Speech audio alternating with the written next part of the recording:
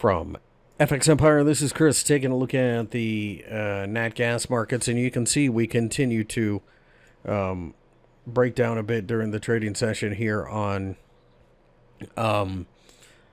Wednesday, breaking below the 200-day EMA. I think at this point what we're seeing here is simply rallies being sold into. This is a market that will continue to look at the warmer temperatures coming as negative. I just don't see the argument for buying. I would fade rallies. I think 280 now as your ceiling, and I do think eventually we go looking towards the $2 level.